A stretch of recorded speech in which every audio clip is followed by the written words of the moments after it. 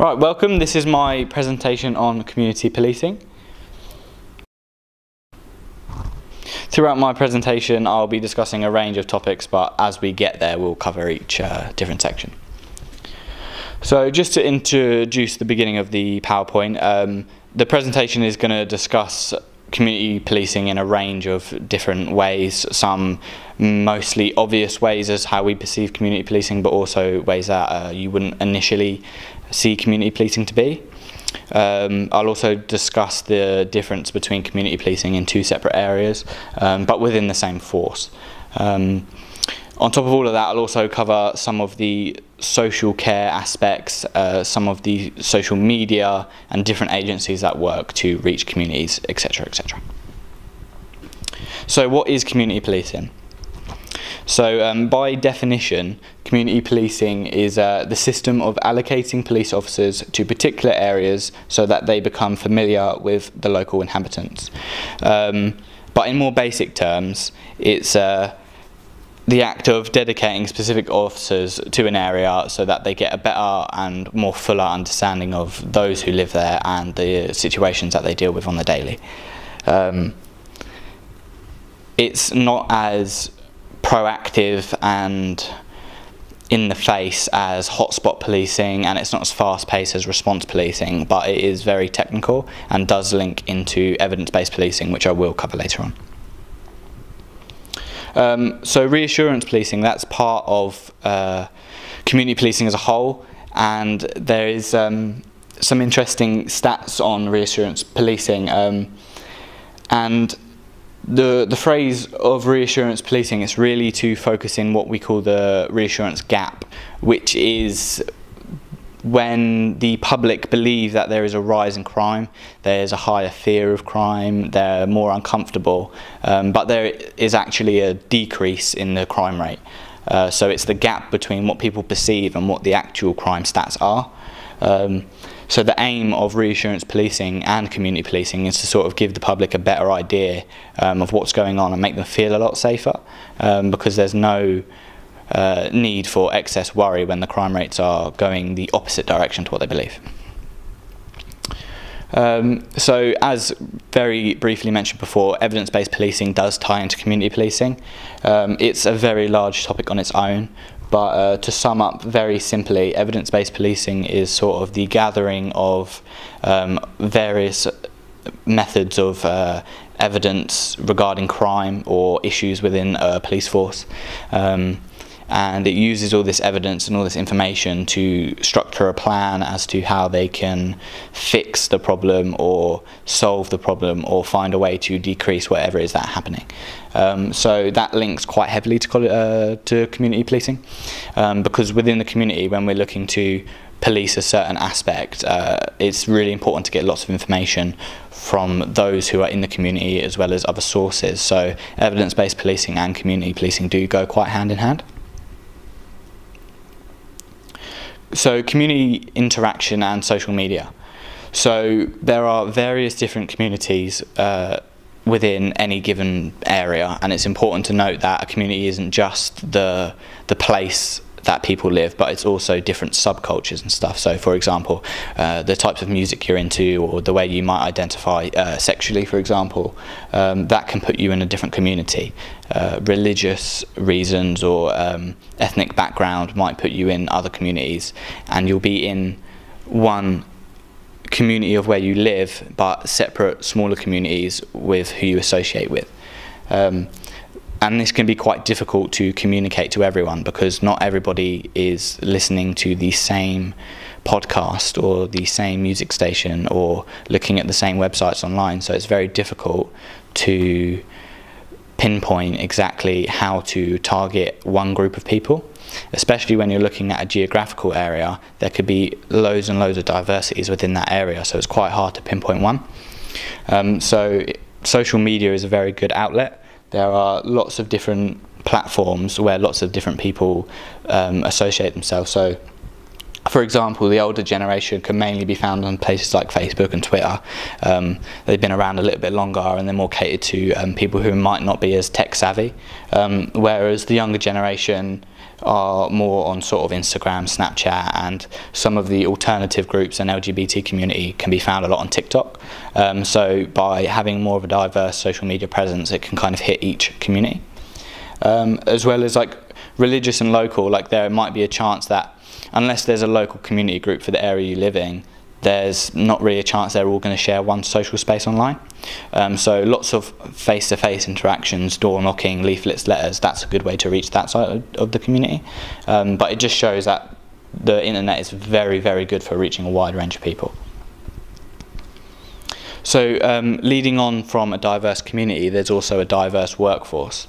So the importance of a diverse workforce is massive for a multitude of reasons. Not only does it show the public that the police are fair and equal, but it also gives young people or people of all ages someone to look up to that they may relate to. But most importantly, in regards to community policing, is the way that the community engage with the officers. And there's a quote here from Ryan Tillman that states, "If I go to deal with somebody that's in the minority community, I can relate to them because we're the same race, and that's going to automatically de-escalate faster as opposed to somebody that can't relate." So this shows that if somebody is relating to the officers they're dealing with, whether it be from any type of community or subculture, there may be a chance that it's much easier to reason with them, much easier to get an understanding, to be friendly, and in this case, as Ryan states, it is actually safer. It's good for a de-escalation tool, which is very important in a dangerous role as policing. So comparing communities within Bedfordshire is the next step. So the first place I looked at was Houghton Regis and rural. The Beds Police have a dedicated team that focuses on the communities that it works in. One of them focuses on Houghton Regis, and on the Beds Police website there is a very handy little tool that allows you to put in a postcode, which will give you the crime stats on the area that you've put in. And when you put in the postcode for Houghton Regis, it comes up with various crimes, but most importantly, the top crime is antisocial behaviour, as well as violence and sexual offences. And this webpage includes lots of important information to do with how crime teams work, how the community teams work, and also it sets out the plan that they have in mind for what they want to do in the community. And at the top of that, it's cracking down on antisocial behaviour. So it shows that in this postcode in particular, which is quite a rural and relatively quiet town, it shows that antisocial behaviour with a lot of the younger kids is quite high. Which moves on to the broken windows theory. So linking in heavily with community policing and the theoretical side behind it. The broken windows theory is a prime example, especially in regards of antisocial behaviour, of how the appearance of a place can subsequently affect the crime rate. So the idea is that if a place looks like it's been riddled with crime or maltreated, or that they could get away with it, there is more chance of crime occurring, whereas if it would have been nice, dolled up, very tidy, clean, there's less chance of crime. So in regards of community policing, working with teams such as the local council, it's really good to be able to sort of fundraise or promote messages out there for people to keep a tidier space, you know, more lighting, less broken glass and damage, to keep up more of a crime-free look, to therefore reduce the actual crime rate overall. The second place I looked at in Bedfordshire was Luton and East. So Luton town is a much larger town than Houghton Regis, and it's also a lot more urban, which led to a different roster of crimes on the list. So at the top was still violence and sexual offences and antisocial behaviour, but there was also a very, very large importance noted on the drug crime issue in the area, which could be related to the architecture or to the sheer population size in comparison to Houghton Regis. So despite violence, sexual crimes and antisocial behaviour both being at the top of the list, it's actually drugs that are the main priority for the community teams. So in comparison, they're both different vastly in size and architecture, urban, rural, and both have very different focuses for their crime teams. This may come down to various different reasons, but it's also important to note that there is a difference in diverse population. So Luton Town is approximately 55% inhabited by black and ethnic minority groups, whereas Houghton Regis is only 10%. So this shows that the community policing teams are going to deal with different people from different towns, despite being so close and so linked. There is a really big gap between the people they're dealing with, so it does really show the importance of a diverse workforce. So operational engagement, so putting the theory into practice. So Operation Skepta, this was a community policing team slash knife crime team that worked together to prevent knife crime from occurring and to work on disposing of weapons. So throughout Bedfordshire there are weapons disposal bins that are located to allow people to anonymously and safely discard of any weapons they have. So they promoted this week of action where they were going to crack down on knife crime, and just before the week of action they emptied the bins and found over 3,000 blades and 14 firearms.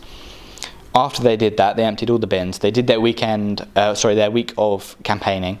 They talked to schools, they engaged with local retailers about the selling of knives, and they really publicised the dangers of knife crime. They got right in with the community and did as much as they could to promote this message. And then at the end, they emptied the bins again and found further knives.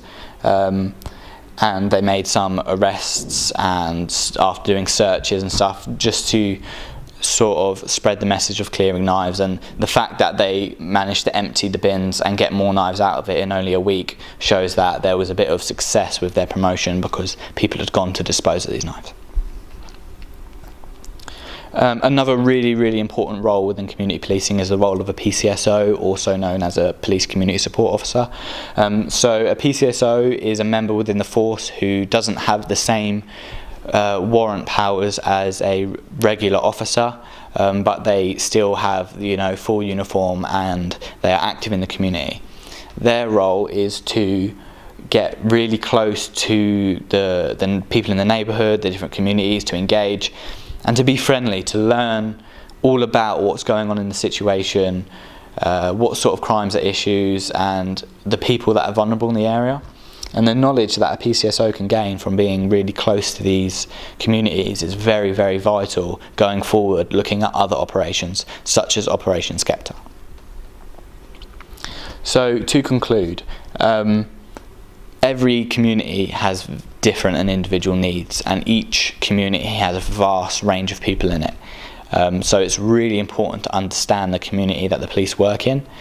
So having these roles, such as a PCSO role, and these community teams that are actively engaging with their community is very important, especially as communities can change quickly. Different people can move, there's lots of ups and downs with crime rates and with fear. It's really important to stay constantly engaged, and that's why community teams are so vital, especially the PCSO role, who gains so much knowledge from speaking to these people.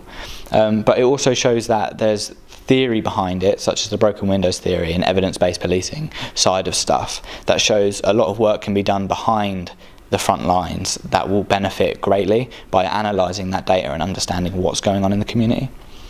It is important to note as well that these websites online that reach out to the community, such as the Beds Police website that displays the needs of the community and displays the ideas that the police are working towards. It also has a complete transparency. It shows who's on the team, who's working there, and it's also got survey links for people to speak up about how they feel. So these online areas and these social presences are also really important to reach those who wouldn't normally interact with the police. Overall, community policing is incredibly important to the grand scheme of things when it comes to policing, especially with making people feel safe. And when there is a really healthy balance between the theory and the practical, it's when it's at its most effective. Thank you very much for listening to my PowerPoint. That was community policing.